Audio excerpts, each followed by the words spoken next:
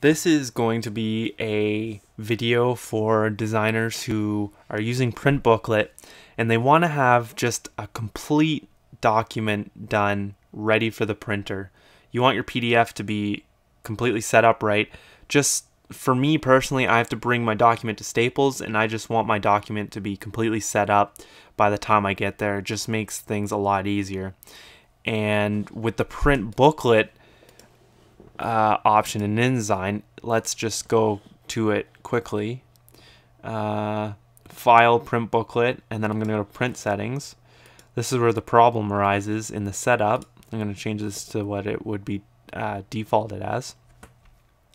And here's where my problem came up, because when I would do postscript file at device independent and export it, when I made my postscript file in distiller into a PDF, it would be 8.5 by 11 and it would crop off my document, which is obviously not good. So the solution to that was to somehow figure out how do I get these setup options back. And what I did was I found a file online that lets me choose all these options again. It's called PDF Writer. I'll show you how to get it in just a second.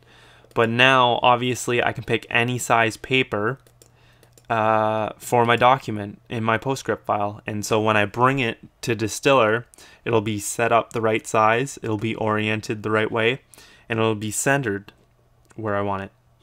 So let me show you how to get this file. I got it from macupdate.com. Just search for PDF Writer or copy this URL. Obviously, as a caveat, when you're downloading anything from the internet, you've got to be careful. And I'll show you, this is what you'll get when you download it and click on it. You'll have this. Just follow these instructions right here. It's really simple. You just got to set it up as a printer. And after you've set it up, you should see it as an option.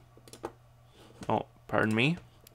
You should see it as an option when you go to your setup right here, and you should see that you have all this stuff as an option now. So hopefully that helps some of you out. I know I looked for a solution to my problem forever and couldn't find it, so I decided to make this quick little video. So I hope it helps.